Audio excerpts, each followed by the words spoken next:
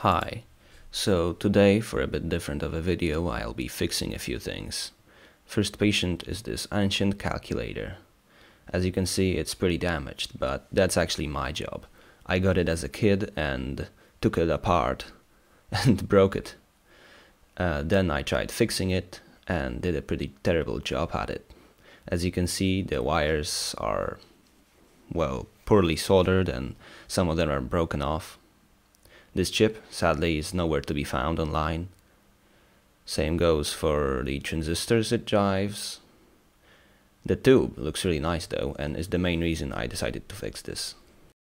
Okay, so let's start. As you can see, I desoldered all the wires and cleaned up the connections. One of them, sadly, is ripped off the PCB. The keyboard also has two parts broken off. I was always 100% sure I had the plug for this calculator. I kept the plug exactly for the purpose of fixing it, and now when I tried to find it I couldn't. So sadly I had to do this very dodgy connection to power it up. Okay, so let's do just that. And hey, it works. It displays what should have been a 0. I guess the C fragment of the display isn't connected somehow. After a bit of inspection, I found the datasheet for the tube online, which was really helpful. I found which pin was the anode of the C section of the display, and what do you know, the transistor there was disconnected. Okay, so let's resolder that. Excuse the quality of the shot. I had to solder with both of my hands and hold the camera yeah, on my head basically. And what do you know, it works, we got a 0. Nice, so now let's move on to the keyboard, which is gonna be the really hard part.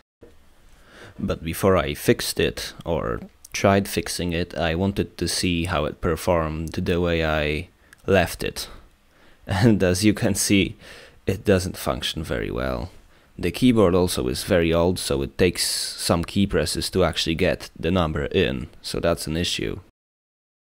There were no schematics online or any photos, so I had to figure out a way to do this. Luckily I noticed that on the back of the keyboard there were metal clips, which actually corresponded to the keys on the front. They were actually the parts, the moving parts that were connecting and disconnecting as you pressed the buttons. So with that and a little bit of measuring, I managed to get the pin out of the board.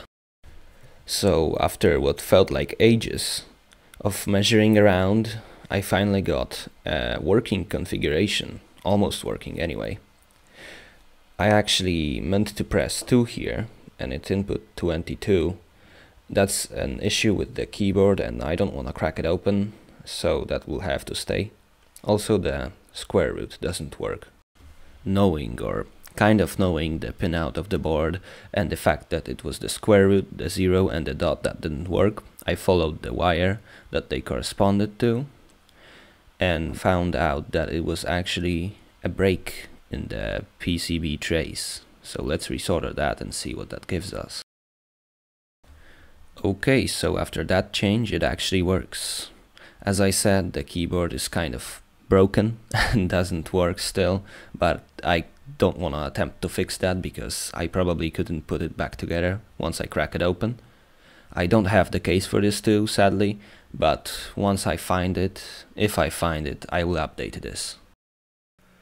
Later I decided to replace the caps as I thought that those may be rotten. Let's see if that was actually true. As you can see, the capacitance measures about right. Let's see if it's leaking any DC though. And here we go, 100 kilo ohms across the cap. That's really bad, so I'm glad I replaced it. Okay, so as you can see I also found the cord for this calculator, so that's pretty cool. And I also redid the wiring on the keyboard. It's, well, about as reliable as it was. It's probably due to the dirt in between the keys. Either way, the wiring now is pretty robust, so that should last. Okay, so on to the next patient. This one is a Soviet radio that, as you can see, somebody was nice enough to spray paint the top of, so I can't read much of that. Here you can see a photo of it. I found it somewhere online. Anyway, I was already in this radio and fixed a few things, but I wanted to give it a finishing touch, so I'll share that with you. Opening the lid, we can see that luckily this thing is not rusted inside. It looks pretty fine in general. There was once a Zener diode here, but it shorted and caused the chokes to burn, so I had to skip it.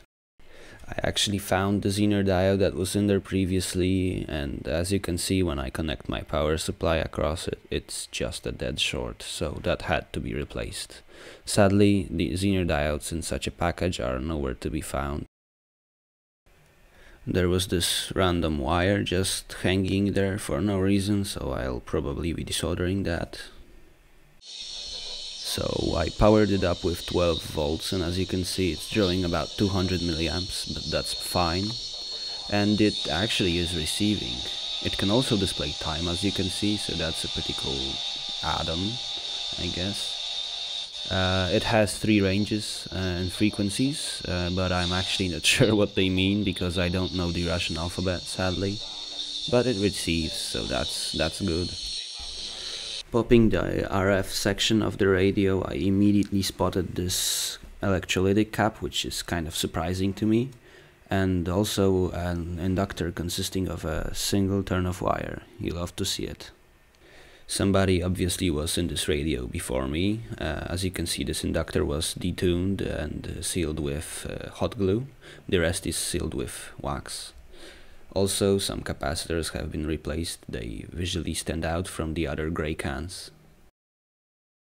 I grabbed one of the caps that was in the radio to check if it was still electrically good, and as you can see, its capacitance measures in the range of all the way from 0 to 70 microfarad. That's probably due to my poor handling of the probes though. And its internal resistance is around 2 mega ohms. So all of those are getting replaced. And I bought a whole bunch of new caps. As you can see, the old ones have been replaced.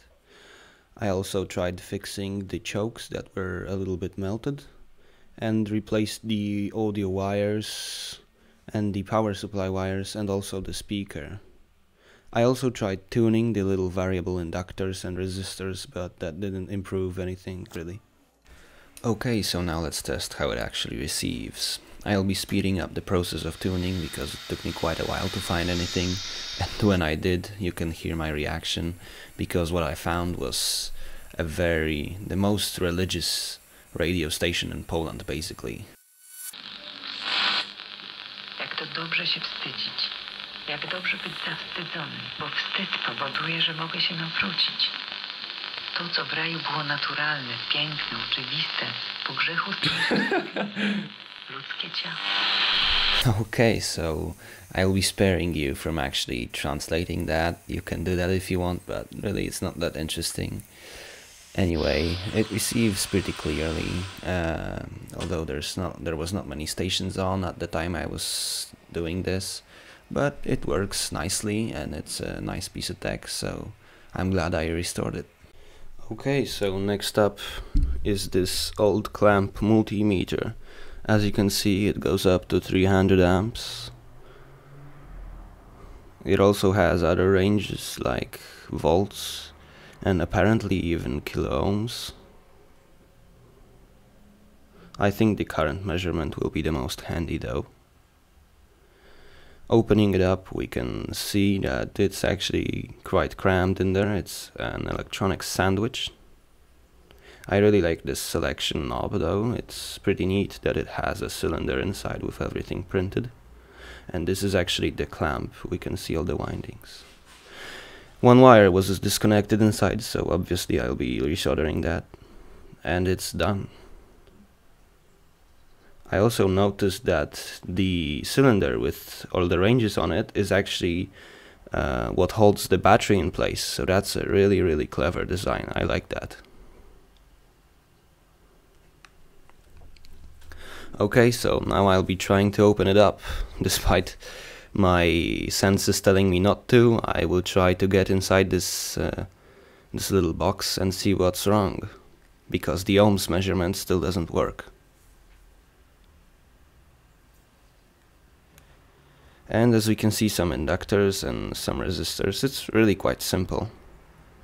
Also 2 diodes, germanium possibly. 2 of the inductors were actually burnt. Somebody must have connected the, I don't know, voltage when he was trying to measure ohms probably. And the lead is gone, just like that. It's getting pretty nice now. I was pretty upset with that, but we'll figure something out. Okay, so I stripped all the wire of the little core, and I found a spool of wire with the exact, well, judging by the eye, it's a pretty similar diameter to the old coil.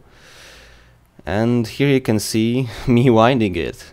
Yay! It's actually the second core where the lead didn't break off. And looking under the rotary switch, we can see that there was some serious arcing inside. I have sadly no idea how it was connected before, so it will be hard to get this to work again. Okay, so I got the multimeter hooked up to my Variac. I won't be bringing it up to, well, 230 volts though, because I'm scared there may be an internal arc over. As you saw, it was pretty crammed in there. But it measures, so that's pretty good. Also, I found this sticker that was on there. So now I think this restoration is complete. The current measurement probably works. Actually, let me test that. Okay, so as you can see, the meter is clamped across one of the supply leads that go to my vacuum tube Tesla coil. And it certainly is drawing some current. I just need to properly align it, and it will be a nice addition to my tools. Okay, so that would be it for today. I hope you enjoyed. Sorry if the video was a bit boring, but yeah, I found it kind of interesting to record just the repairs. And yeah, so stay safe out there during these odd times, and see you next time, because there's more videos coming, certainly.